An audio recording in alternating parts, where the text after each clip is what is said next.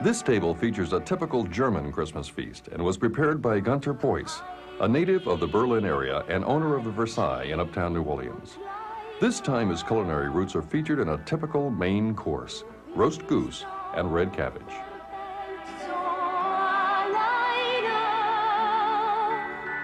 Chef Preuss quarters and cores the red cabbage, which is then sliced and marinated in the refrigerator overnight.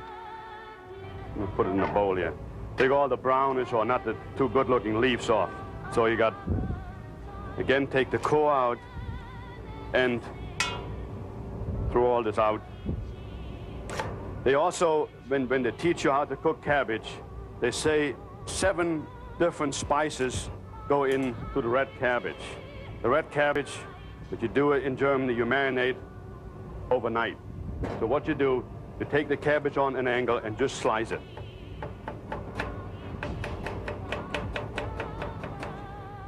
So all what you do then, here are the ingredients for the cabbage marinade. Have to be moist. Just mix it very well, like this, and the cabbage for some reason will create a little bit of moisture by itself.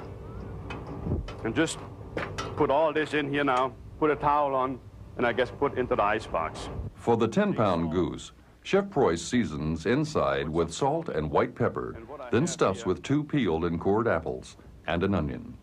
What I have here is some fresh rosemary. It's available locally, or it's available anyway. Just put a few rosemary twigs, and if you don't have it fresh, use the dried one. Put 1 apple in the front, and just stick it all the way in there. Put an onion, and you can use smaller. Ours is a little big, so what I'm going to do, I'm going to cut the onion down a little bit. I have a hard time putting it in here. Put another apple in. And the legs are tied with string, and the outside is seasoned with salt. String, make a double knot on it, and pull this thing close here, okay? Go again.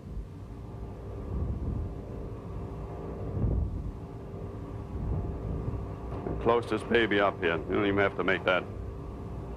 Now, the goose is a very fatty fowl, you can call. So what you do with the goose, you don't put grease or fat in here, you just put some water in.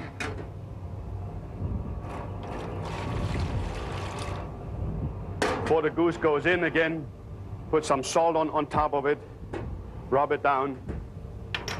Some pepper, use the white pepper, you can use the black pepper, doesn't matter that much. And that's the goose going in. Roast at 400 degrees until the goose begins to brown. Then lower the heat to 350 degrees for 3 hours, basting frequently.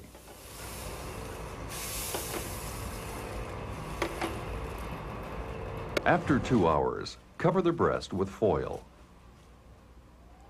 The marinated red cabbage is now started with 1 sliced peeled apple and a sliced onion.